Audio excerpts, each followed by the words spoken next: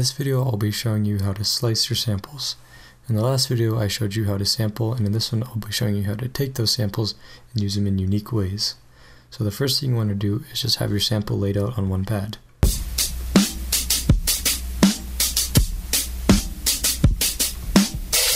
So as you can hear, I just have like a 2-bar drum break on this one pad.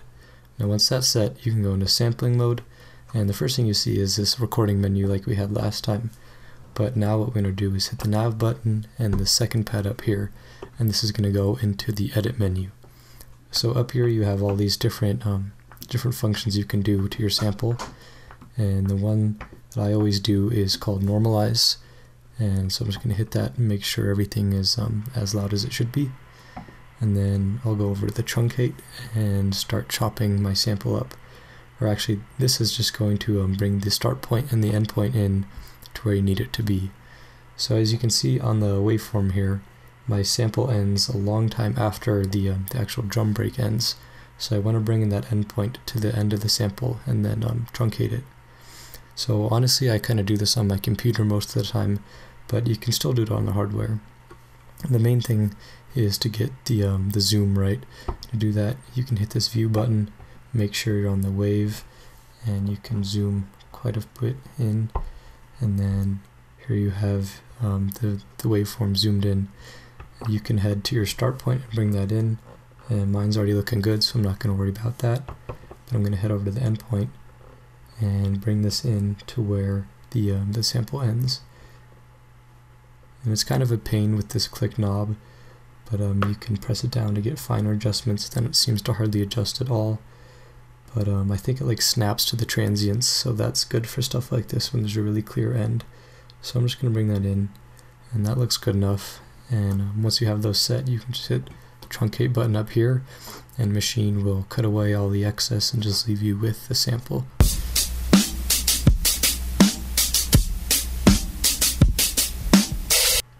Alright, so that's sounding good and it's ready to chop. When you're ready to do that, you can hit the nav button and this third pad up here, and this is going to be all your different options for slicing. You have a couple of different modes here: split, grid, and detect.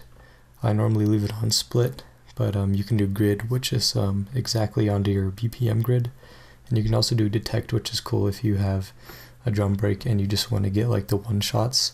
The one thing that that seems to do is leave you not with equal length samples, so it's good if you just want the one shots, but if you're chopping it up for equal slices, I think the best is a split.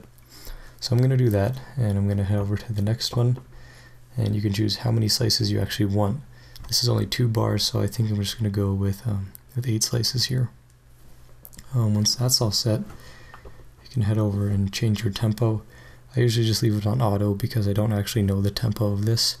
I guess if you're resampling something from like your DAW and you know the tempo that you're working with, you can manually enter the tempo, but I think a good rule of thumb is just to leave it on auto.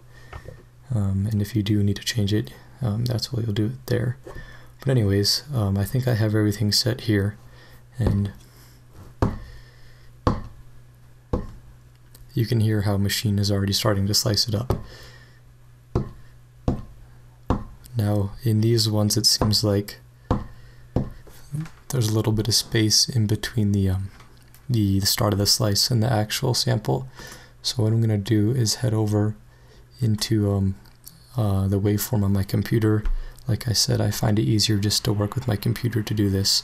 And I'm just going to drag over the start of the slice to the exact start of the transient. Alright, so I did that pretty quickly, but I think it's sounding okay. Just make sure you have everything set how you want it to be. And when you're set, you can hit this apply button up here, and it's going to ask you to choose either a pad or a group. And I like to put it on a group, and what that does is put each slice as its own sound. So then you're free to put your own effects and whatnot on each slice individually. So I'm going to hit the group button and then just choose some random group, and now you have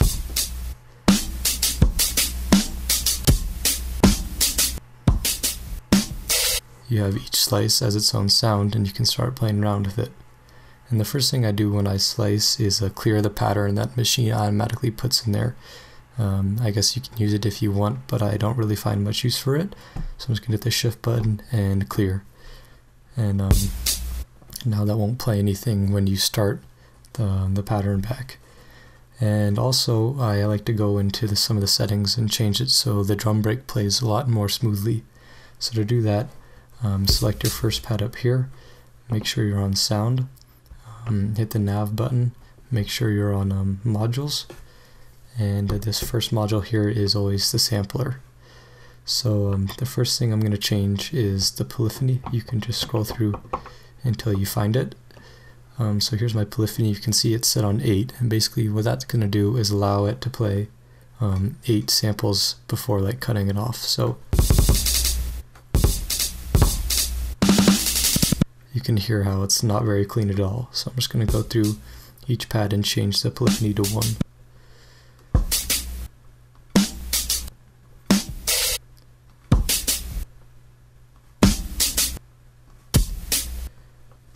And after that, the next thing I'm going to do is set the choke group. And without a choke group, these will just keep playing no matter if you play any of the other ones. So in other words, they won't cut each other off. And that can again start making things sound pretty dirty. So I'm just going to go through each one and change the choke group and put them on the same choke group.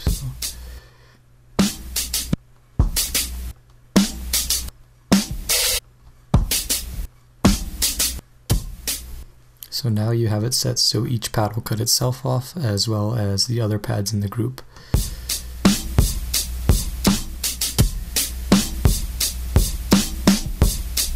And things are sounding pretty good there. So those are just some tips to get your slices playing as good as they'll sound, and some tips on actually getting those slices set up. And once you have that, you can start working things into their own song. And I have an idea here, I'll just show you for the heck of it.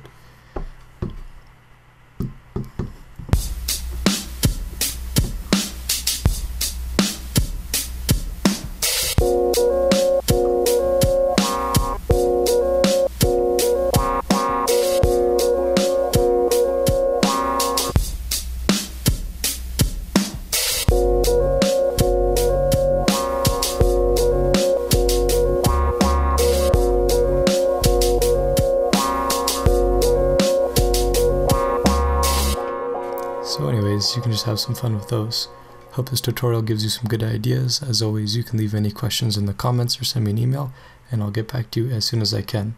Thanks for watching, and stay tuned for the next one.